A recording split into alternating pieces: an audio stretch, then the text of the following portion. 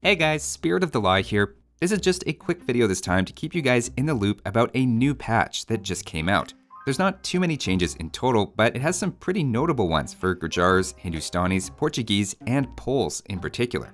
To start with the general changes, probably the most noticeable is now you're going to have shared line of sight with your whole team. Basically, everyone gets the Portuguese team bonus. This is going to lead to some changes for Portuguese as well, but we'll get there in a minute.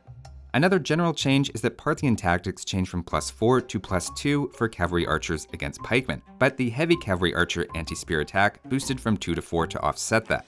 Altogether, that's a slight improvement to the heavy cavalry archer upgrade in particular, but doesn't change the final numbers if you're fully upgrading your units. Of course, for any civilizations that don't have Parthian tactics but do have heavy cavalry archer, this is a slight buff.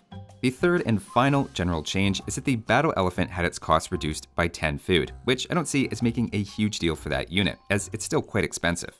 Now let's move on though to the Civ-specific balance changes, starting with the Burmese, who have a single change in that Parthian tactics now applies to Arambai.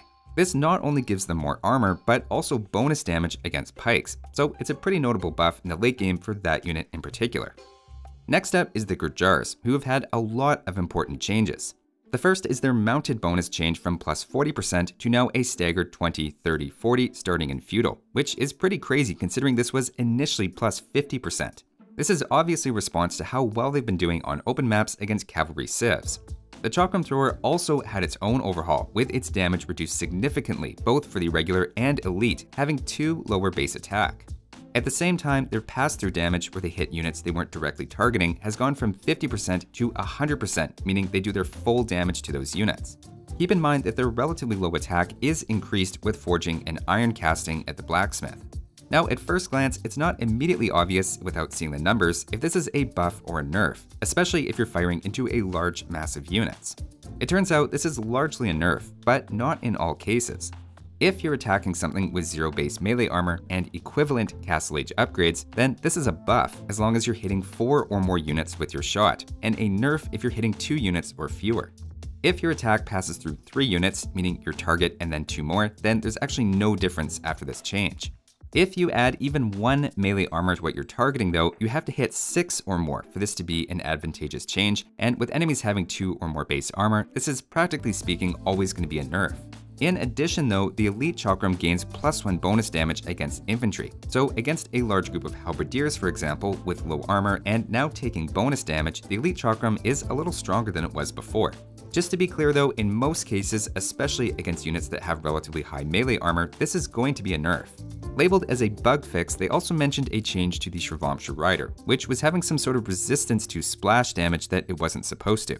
I'm not exactly sure what the problem was before, but I checked it out and Mangonels still have their shots blocked pretty effectively, so I don't see this as a major change for at least that type of splash damage. Next, we have a very small nerf for the Hindustanis, where their camel attack speed bonus was reduced slightly from 25% to 20%.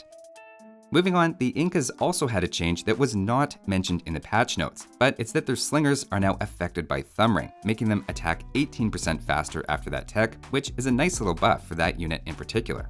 One of the biggest changes though was for the Poles, whose stone mining boost was reduced from +50% to +33% gold generation, meaning you get 1 gold for every 3 stone you mine. Generally, I'm not huge on making civs more generic, but statistically Poles were kind of broken on closed maps, so I do get the motivation for this change. Keep in mind, it's still 2/3 of the gold you were previously generating, so it's not like the bonus is taken away entirely. Getting back to the Portuguese, who had their team bonus basically given to everyone for free, their new team bonus is that everyone's technologies on their team research 25% faster, which was previously a 33% faster civ bonus. I did take an in-depth look at that bonus and overall was not super impressed, and this is actually a weaker version, though it's still an interesting change, as it means everyone on your team has faster techs coming in when you hit a new age, and this is going to be nice for some especially long techs like chemistry, paladin, heavy camel, etc. Of course, since that's being taken from an existing bonus, for Portuguese that's being replaced with their foragers now generating a trickle of wood. It works out to 250 wood in total from your starting berries, which is pretty solid and will be a nice boost for their early game. I could see this being a sneaky good bonus, though not as good as Dravidians getting 200 wood instantly in feudal, for example, as you usually don't have your berries done until well into feudal age. And finally, one last change was for the Vikings, whose warship discount no longer affects transport ships. There were a few other small bug fixes mentioned, but I have to say nothing really major. At the end, we do get a bit of a glimpse of what's coming up for 2023 though. The first big thing is Age of Empires 2 being released on console at the end of January.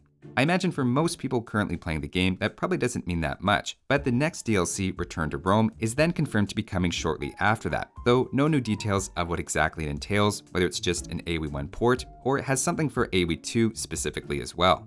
I'm still optimistic about that, and I have faith that they're going to come up with some good ideas of how to do that it doesn't just feel like releasing Age of Empires 1 again. That's all for this one though, and I'm curious to see how this impacts Gurjars, Hindustanis, Poles, and Portuguese in particular over the next few months. Thanks for watching, and I'll see you next time.